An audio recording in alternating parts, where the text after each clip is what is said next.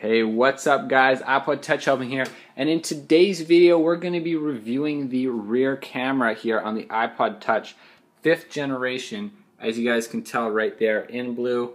And here we go. This is the camera right here. I'm going to focus in on that sort of orange flower, and I'm looking at the orange flower and the camera, and the color's slightly off, but it's not too bad. And this is a fairly low light situation, so I'm pretty impressed with the focus that it has going on.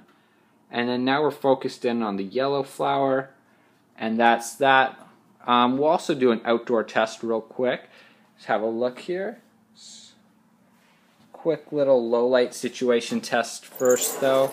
You guys can tell, not the greatest in low light situations, but it does get better as we move outside.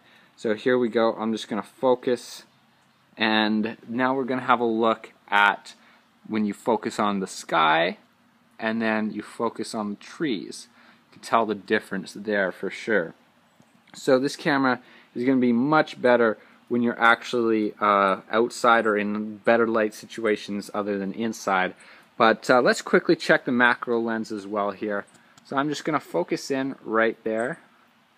Wow, that's actually looking quite crisp. I'm very impressed with this. This is one of the first times I have used this camera. It looks like it's not going to be the greatest for motions when you're moving around, but it might be good for taking pictures, I think, especially for all you Instagramaholics. But that's pretty much it for the rear camera, guys. Thanks for watching. Don't forget to rate, comment, and subscribe. Lots more videos on the iPod Touch 5th generation. Check out my channel, and I'll catch you guys later. Peace.